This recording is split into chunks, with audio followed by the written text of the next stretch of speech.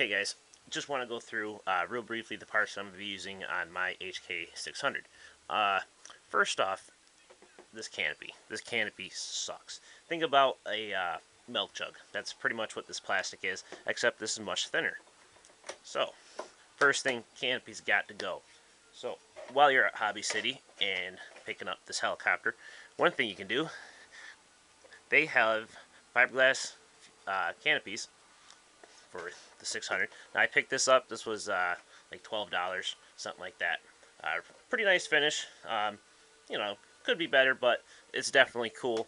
You know, this would be very visible in the sky, and it looks really cool. Comes with a canopy grommet nuts there, so you're gonna have to drill your own holes. But again, much better than the stock. So moving on. Alright, next we'll go with the radio system. Now I'm going to be using my Spektrum DX6i. I use this for everything, works great. And with this, I'm going to use a Spektrum AR6200 receiver. It's cool because it's got a little satellite antenna. Alright, next we'll go with the ESC, the electronic speed controller. Now, this is a speed controller I got. This is a Turnigy 150 amp brushless speed controller. This does not contain a BEC, so you will have to buy a separate BEC. This thing was a great price, that's why I bought it, and it is huge. Very, very big. But, you know, at least I'll never have to worry about overloading it. So, this is limited to 6-cell batteries, so just be aware of that. Pretty nice. And to program this, I went ahead and bought a program box for it, and this is the Hobbywing program box, because that's pretty much what this is. It's the same thing as the Hobbywing. Hobby City didn't have the program box in stock, so I went ahead and picked this up at Heli Direct. It was a little bit more expensive, but it's cool because it comes with a little USB cable to update firmware on there. Next, because, like I said, this doesn't contain a BEC, so I had to buy a BEC. Now the BEC I bought, this is a Turnigy 7.5 amp BEC, and it's cool because it's got 5 volt and 6 volt output, and it also comes with a step down regulator. So what you can do is you can run this at 6 volt, and that's going to make your servos operate just a little bit quicker.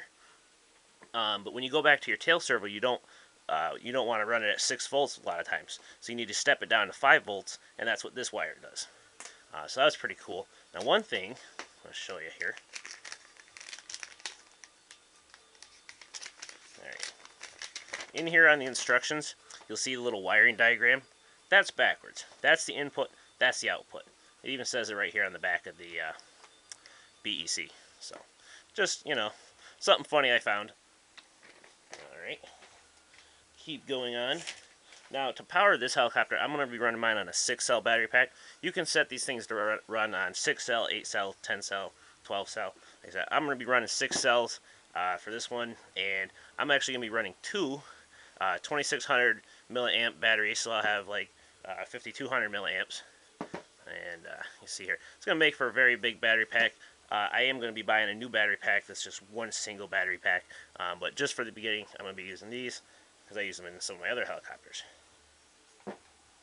Next to the motor. Now this motor, this is one of the Hobby City motors.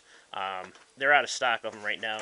They don't really have the best reviews, but you know, it was cheap. I went ahead and picked it up anyways when they were in stock. Mine did come with a fan, by the way, but like I said, yeah, you know, not the best reviews.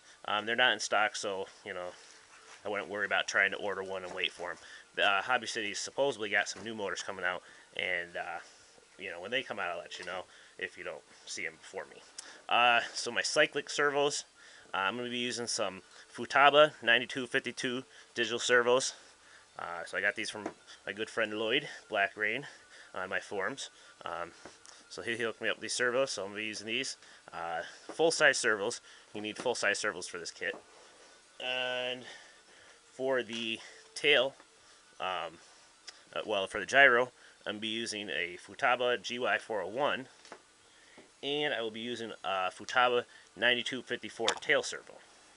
So that's going to match up pretty good. One other thing I forgot to mention here with this motor, with this particular motor and the 6-cell battery setup, I'm going with a 14-tooth pinion, and this will give me about the head speed that I want. And I had to pick these up at Heli Direct. So,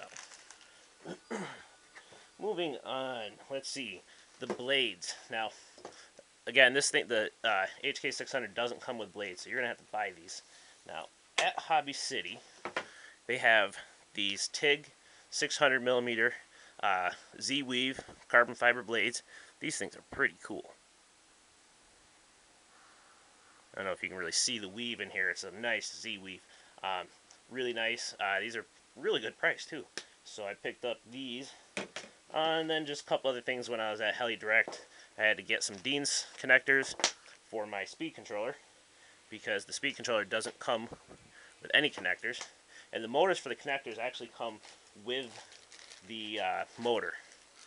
So that's where I lucked out on that. And, oh yeah, this thing.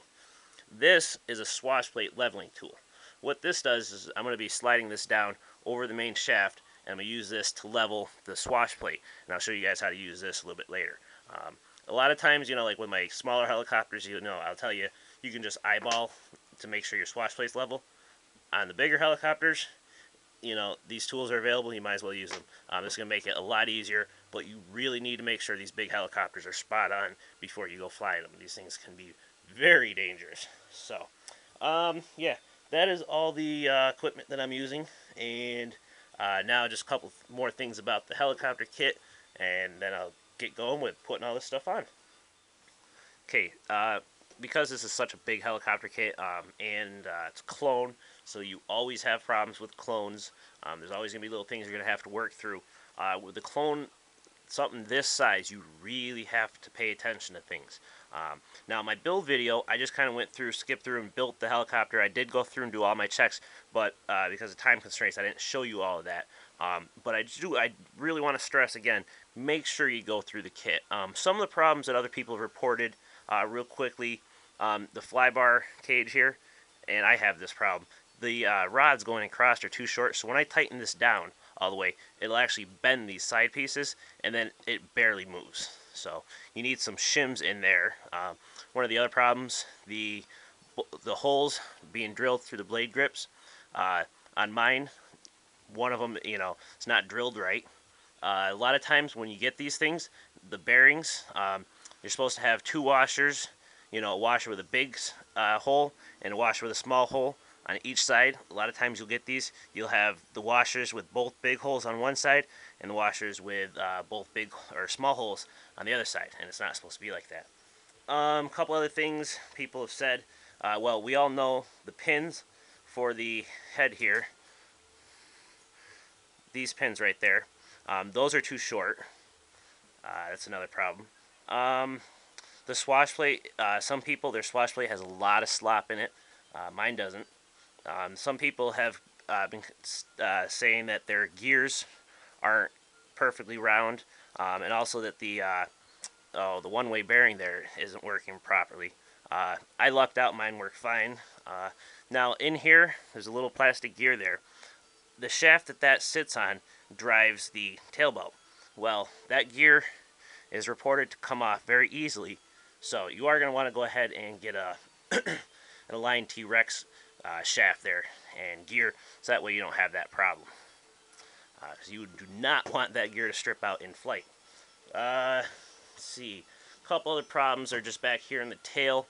A couple people have had to use shims for the tail box case here. I got lucky, mine didn't need that. I do have the binding in the pitch slider, so that may be something you have. And also there's been some people that have had problems with these tail grips being drilled improperly. So just some of the problems that you should be on the lookout for when you get yours. And so again, that was just some brief things about it. And next is on to installing electronics.